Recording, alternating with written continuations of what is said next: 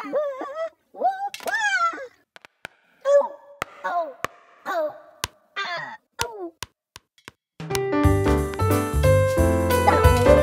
now, it's time for another Dice Tower review. Hey everybody, as you know, 18X is one of my favorite kind of games. GMT has just put out a new hefty deluxe version of 1846. This one is set in the Midwest. It goes from Chicago to Pennsylvania area basically, so it covers the Midwest of the United States. It's one of the more basic 18X games that you could find. So let me show you how it plays.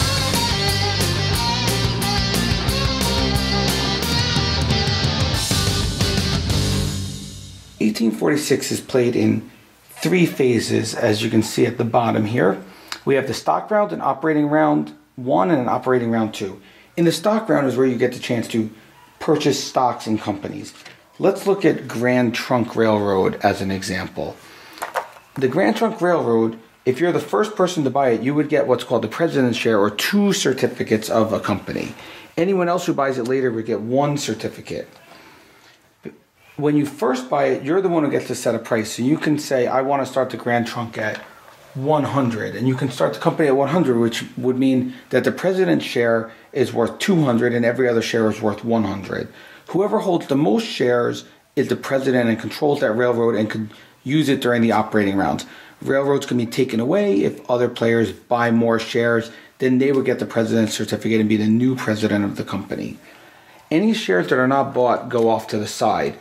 So to start a company, all you need is 2 shares. Any other shares will just give it more money, because as you buy shares, money goes into the treasury, so the company has money to purchase trains, pay for routes, etc. Grand Trunk would start up here, as you see, in Port Huron, while other railroads, the B&O starts here in Wheeling, the Pennsylvania starts in Homewood, the Erie starts over here in Salamanca, and the New York Central starts here in the Erie space. Because this map goes from Buffalo, basically the edge of New York, the western edge of New York, Pittsburgh, all the way over to Chicago on the other side. So in the stock round, you're just competing. You can buy stocks, you can sell stocks. If you sell stocks, you have 2 different choices. One is you can sell stock into the stock market. If you sell a stock from your personal supply of stock into the stock market, you would get the money value that the stock is worth. If you sell your own stock, the value goes down. And instead of 100, now your stock would be worth 90. If anyone else sells your stock, the value does not go down. So people cannot affect your company in this game, which makes it a much safer game, as you don't have to worry about your stock being sold and the value of your company going down unless you sell it yourself. Once you have stock and we're past the stock market phase, then you can operate. And there's 2 different parts of the operation phase. One part is trains. As you can see, there's different sections of the game. There's train limit 1, which is yellow, train section 2 green, train section 3 brown, and train section 4 gray. In train section 1, the trains cost $80. You buy them. As you see, there's this part that says phased out, removed, and when we get to brown, these trains will phase out, get 1 more turn. So when you buy a train, you put the train in your company to show that you have a train. There are train limits. In yellow, you could have 4 trains, green 4, then in brown only 3, and in gray only 2. When you have a train in your company, now you could run. So on an operating round, there's 3 things you do. First is lay track, and in the yellow phase, you only can lay yellow track. So in this case, let's just say you're in Port Huron, you might lay this. Or you might lay the one that points this way. I'm just going to pull out one of the Z ones because some spaces have Z, but I'm just going to put it here. And you might lay this. Now, in the yellow phase, you get to lay, you have a choice, 2 yellow tracks or 1 upgrade. An upgrade, as we get to later phases, would be taking a yellow track, keeping it same path, and adding in more to now make it a green track. You must keep the same path it has, but upgrade it. So you either get 2 yellow builds or an upgrade. And you can upgrade and do a yellow build, but you cannot do 2 upgrades in a turn. So you only have a choice of 1 upgrade each turn. You have to be very careful where you want to do your upgrades. So as you build, you could add more and more track. Let's say you add a straight here, because you can see you go through here. As long as all of these dots aren't filled by other companies, you still can pass through. Then you can build a curve. You could build another curve. And then you can build a straight. And now you've made it to Chicago. This would take a few operating rounds, but once you make it to Chicago, now you have a route. During the operating round, the second thing you can do, as you see, is you have tokens. In this case, you could pay $80, and you can put a token out. Now you have a token there, so you're claiming that that's your station. You can run a train through there. When you build track, you have to pay money. The normal cost is $20 per track, but depending where you are, if you have to go through a mountain, you have to pay an extra $40. Here you have to pay an extra $20 because you're breaking a mountain in between spaces. So there's going to be cost to your track that comes out of your company, not out of your personal money, out of your company. When you do have trains, which on the first turn you won't, but on future turns you will buy trains because that's the last part, then you can run. So what you do is, depending on the trains you have, if I had 2 trains, I would look at my dot and I would say I can run from here to here and I can run from here to here. And if I do this, this would be, in this case, 40 plus 30, because we're still in the yellow phase, and 40 plus 40. So I'd be looking at a payout of 80 plus 70 or $150. And then you have a choice. You have 3 choices. One choice is I want to pay out all the money to the people who own the company. In that case, every person who owns a share would get $15. So if I had 3 shares, I would get $45. If there were shares in the stock market, those shares would get paid back to the treasury. The second choice is to 50-50 split it. If you 50-50 split it, then 75, or it gets rounded up for the company, so 80 would go to the company, and then 70 or 7 per share would go out to everyone.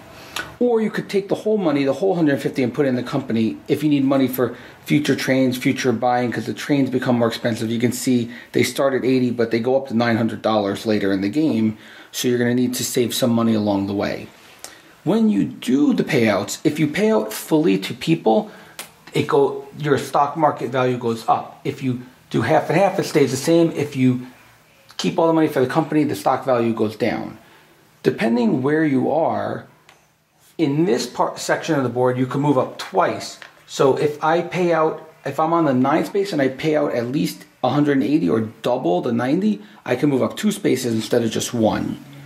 So, and of course, if I pay less than half of 90, only 40, I wouldn't move up. So you need to get stronger payouts by building better routes. The last part is buying the trains. And as you can see, there's trains.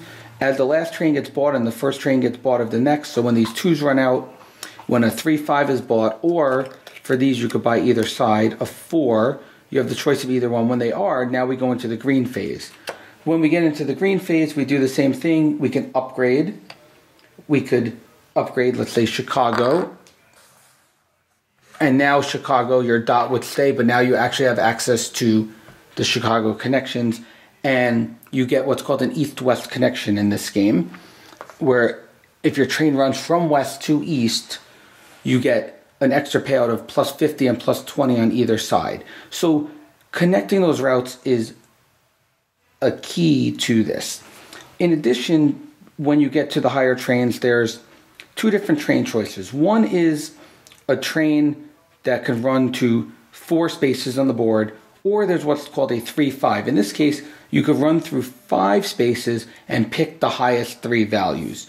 So you can skip those spaces that are only worth 10, and you can take the spaces like this one here, Centralia, and instead you could take 3 spaces that are worth 50 each and make your run worth 150 rather than 4 where you have to stop at 2 10s along the way and you might be making less. So those are your choices when you get to the operating round. There is 2 operating rounds, and as the trains get out, money's going to be paid out to the companies, to the bank. And when you get to that point, eventually the bank will break, which will end the game. There's one last thing in this game, and this is what makes each 18X game unique. It's called the private companies. In each game, there are private companies. Every other 18X game has a stock round and operating rounds. The same thing happens again and again and again. You build track, you're building routes, you're trying to make the most money on your routes. But each one has a different beginning and private companies. In this case, there are 2 small companies, the Big Four and the Michigan Southern. Big Four starts here and Michigan Southern starts here. So you have a small little rail that can build, and eventually they turn into a bigger company, and you can buy them into your company, and you will then get a dot where the original dot was. There's also different contracts. There's like a mail contract where $10 per every location you touch for 1 train, so you get a plus 10 on every single dot you touch. There's other ones like the Lakeshore where you can upgrade tiles in certain spaces for free, which is these tiles. There's other ones like the Steamboat where you can put a port marker, which will give you bonuses, and those port markers can go out in a port space, and then you can get a plus 20 bonus or a plus 40 bonus in a later phase, like over in Holland where it has 2 ports, you could get a plus 40 bonus if you have steamboats. So not all of these come out in each game, but some will come out. Those will disappear in the brown phase. So from the brown phase on, you're dealing with the big companies, but at the beginning you get some special choices, and these special choices is what makes each game unique.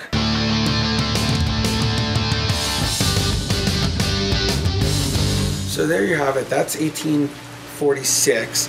It is one of the most simple games of the 18X line. It's one that I highly recommend. In this version specifically, this is a heavy box. I would say this box weighs at least 5 to 10 pounds. You get a lot in here. And it's not just the gorgeousness of the cover here, but the pieces are great. I mean, the cardboard, usually in an 18X game, these hexes are little thin pieces of paper. This is hefty cardboard. Everything in here is solid quality components, and if you're looking to get into the experience, you're going to get quality components, which to me is important because most people are used to getting, cheap components in an 18X game, or very thin tiles, tin everything. Here you get cardboard. You get lots of cardboard. I mean, like I said, this is a heavy box, and it's a great game. If you're looking for simplicity in getting into it, here you have simple route building, a simple stock market. You don't have to worry about when you sell your shares or other things, because in this one, if you sell your own shares, it doesn't make the stocks go down. The stocks go up a little at a time, either 1 time, 2 times, or 3 times, depending which section you're in. So you don't really have to worry too much about going up and down and crisscrossing and all the other stuff in the complex 18X games. You get a very simple stock market in this game, which I think is good for beginners who want to get into the system. And for me, it's one that I still play, even though I play advanced ones. This is one that I still play. I was very happy to get this, and I'm very happy to pull it out everywhere I am. I've pulled it out for a bunch of new people who have not had a chance to play 18X. They've played this one and they said, wow, this is a really good game. It gives you a lot of the flavor of 18X, but not the heaviness of 18X. So if you're looking for the lighter end, it's something that's worth getting into. Like I said, the stock market is short. The track laying, you get to do 2 tracks at a time, so the map builds a lot quicker than in some of the 18Xs where you're just building 1 track at a time. Just everything about the game speeds it up. It plays in a short amount of time also. You can play the game in 2 hours, 3 hours. If you're playing really slow and you're still getting into it, it might take up to 4 hours, but that's a short length for an 18X game.